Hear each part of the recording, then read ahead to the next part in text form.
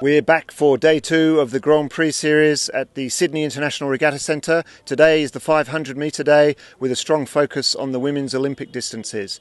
Watch out for the New Zealand athletes, Tennille Hatton and Lisa Carrington. They will be very competitive, and in the Australian lineup we'll see the return of Alana Nichols. Hannah Davis will be on form, no doubt, as well as many of the young paddlers now who are preparing for their junior team selection for the Junior World Championships later this year. 'Cause you're free.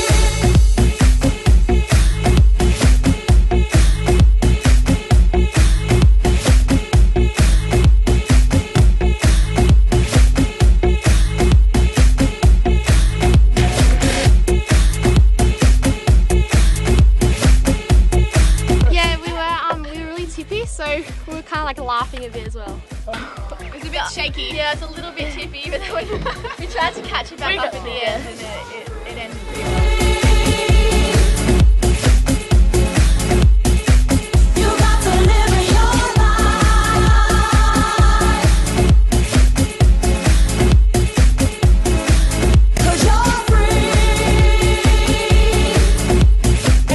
Pretty good start, tried to stick with everyone, and then we just kind of brought it home really hard. We were really close.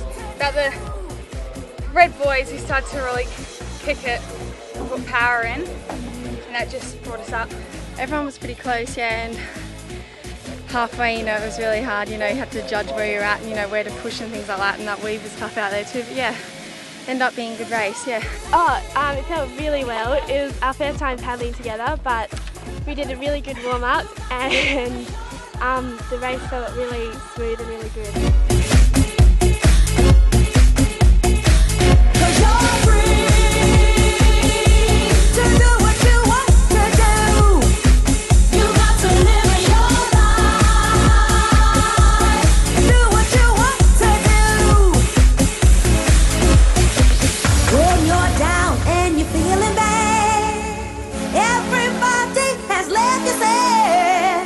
Feels like no one will pull you through.